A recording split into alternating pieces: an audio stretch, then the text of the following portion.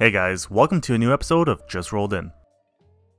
This vehicle came in because the check engine light is on, which was caused by a malfunction in camshaft variator. Upon inspection, the mechanic found the engine oil to be like this, and was later told by the customer they haven't changed the engine oil in 60,000 miles. And this truck came in because the customer needs it to pass an emissions inspection. The mechanic said this is just a few of the things they found wrong with this truck, but the customer didn't want any of the other issues they found fixed and said he'll just bring it to another shop.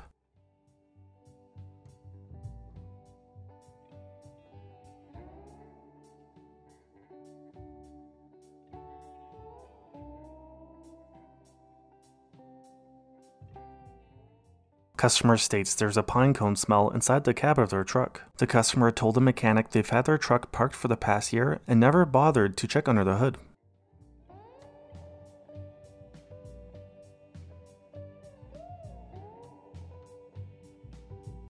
Smokey the Bear says, only you can prevent door jam fires. Customer states their truck has a lack of power and no brakes. The customer drove it 30 minutes to the shop with only using his parking brake to stop. The technician said the truck had a bad distributor which caused the engine to backfire and then resulted in the brake booster exploding.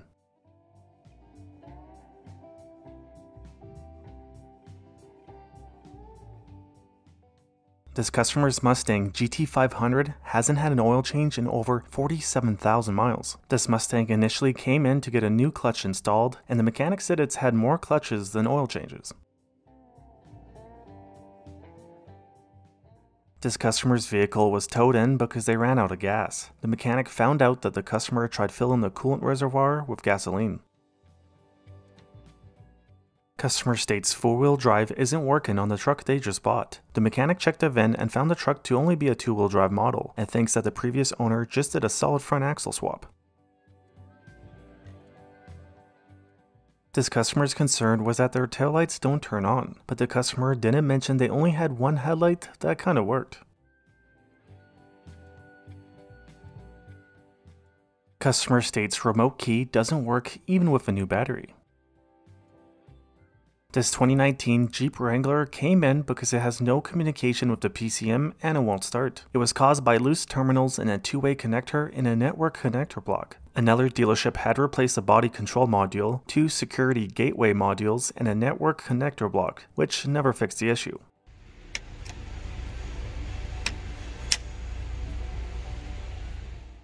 The mechanic who shared this clip said this is the most interesting and toxic thing he has seen in a customer's vehicle.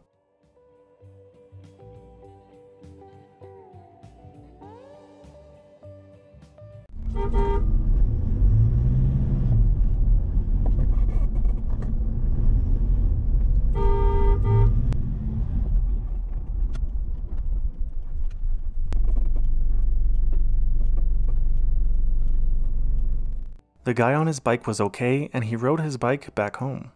I hope you enjoyed this video and please consider leaving a like and subscribing. You can also submit your clips at justrolledyt.com. Thanks for watching.